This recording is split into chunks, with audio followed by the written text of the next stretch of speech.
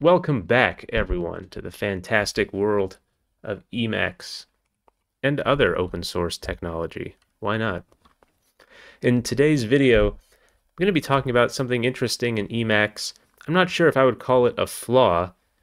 It's kind of like just how Emacs works, but how it can get sluggish when it's handling large files.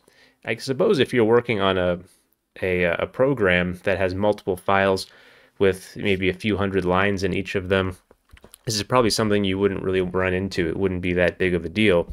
But if you're working with large text files that are several megabytes or maybe over a gigabyte, as if you would for any reason, you might notice some sluggishness as Emacs is trying to process this large file. And as I said, I'm not sure if I would call this a flaw. This is just the nature of how Emacs works, but it creates some unwanted effects. So let me show you what I'm talking about here. Recently, I've been reading through Augustine's Confessions as a research for something I'm writing, and you'll notice as I open this up here, this is automatically opening up in text mode because it's a .txt file, so it's programmed to do that. But now, as I do like a control and arrow down, you see it works just fine, and I can add a line here just fine. It's quite fast because it's just a text file. This particular file is only about 112,000 words, 112,101. So that is a pretty large file, but we're not talking about anything crazy here. In fact, if we look at it, so it's about 590K, so it's not quite a megabyte yet. But if I do a mouse scroll, you see it's a little sluggish. This is not you can't really tell because you're not feeling the actual speed of which I'm scrolling. And right now, you see I'm still scrolling, but it's actually frozen. And you can't hear, but my laptop fan is going crazy right now. So the CPU usage is going up. And as most of you probably know, my Emacs users, my audience, you're all intelligent. You know that the way Emacs works is it can do all this amazing processing on text files and org mode and even the font lock mode and all the things that make Emacs what it is, all that extra functionality. It can do that because it's loading your file into memory and working with it there. It's not working off it right off the disk, as I understand it, as I've been researching this. So that's what it means in Emacs when you open a buffer. It loads the whole thing into memory, and then it can start playing with it and processing it. So you can move things around rapidly and do all the fun stuff in Emacs, all that great functionality in org mode that I talk about on the channel here. And I'm going to go to an even bigger file next. So this is the entire King James Bible in plain text, 4.2 megabytes.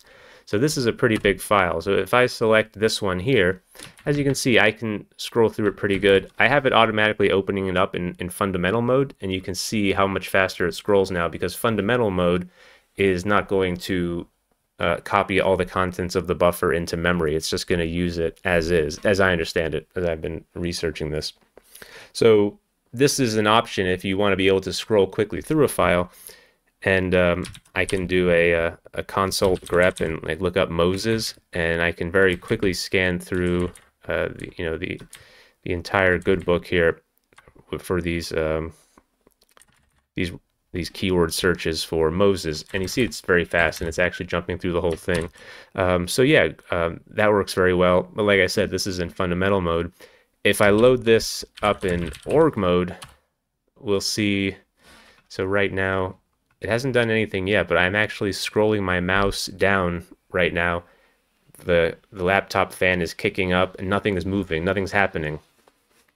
So you can work in small chunks of your file if you've got org mode or something going, but if you have a file this big and Emacs and org mode are doing processing on it, you can see it just started moving now, and I stopped scrolling maybe 10 or 20 seconds ago or something like that.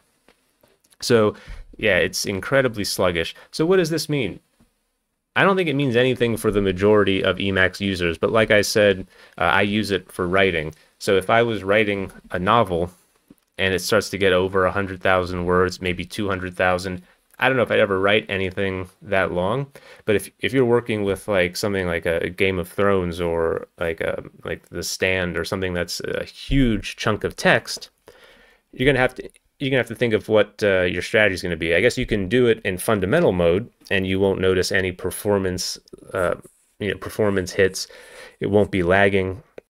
The other option I think would be if you were writing something that was getting over half a megabyte or over a megabyte, which is a lot. You could break it up into smaller files if you wanted to use org mode or something like that to organize all of it.